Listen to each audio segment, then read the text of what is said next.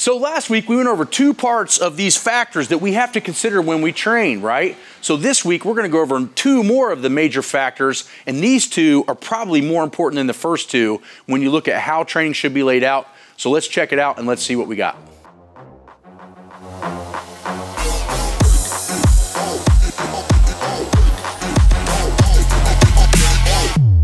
The next big thing is specificity, and we've talked about law of specificity before, but we're kind of changing the factors. In specificity, it means that if you want to get better at lifting, you got to lift weights. So if you're a runner, you need to run. If you're a football player, you need to play football. How much of this obviously is kind of up in the air and depends on your weaknesses, which a lot of people don't understand. But we can also be too specific, which was that accommodation thing we just talked about. So in this, specificity is massively important.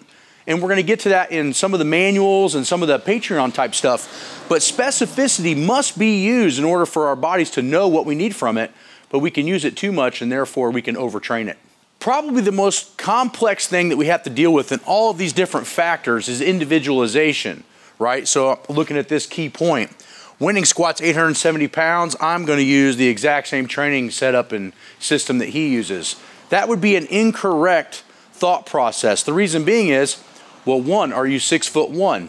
Two, do you have all the years of the technique and the straight bar particular experience that I have in training? No, the answer is no. So the trick is that although you could use some of the same ideas using the exact training template that I would design or say Maddox would design for an 800-pound bench will not work for you because you're not me or him. But the point of it is that the individualization is what makes coaching an art.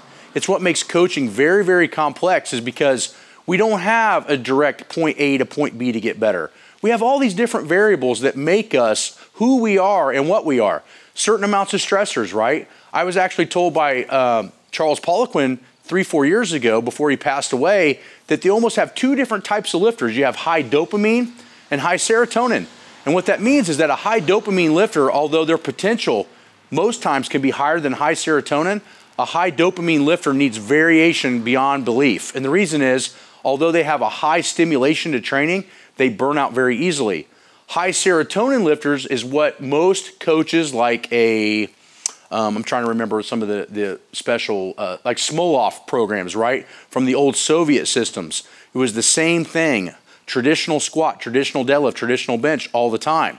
Now that makes it very easy to coach if you don't burn out with specific lifts constantly.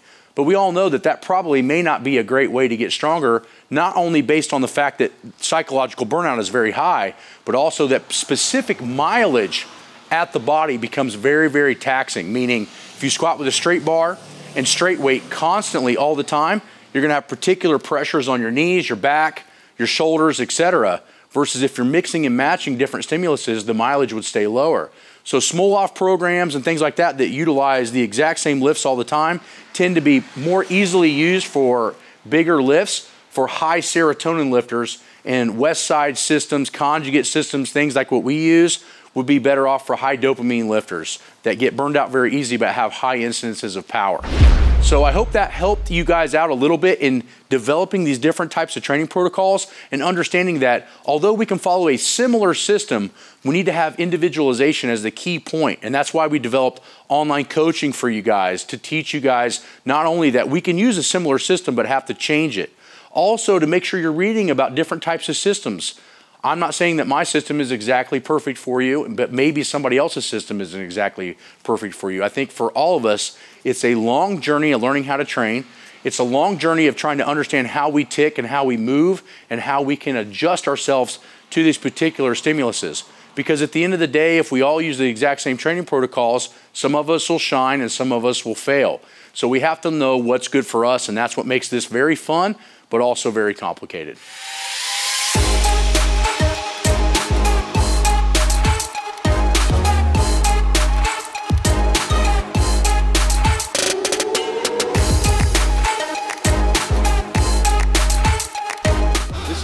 For building the rear delts, rhomboids, lower trap, a great posture exercise. This is a central nervous system deload. So we're actually going to deload the brain and the spinal cord, and we're going to overwork the muscle tissue.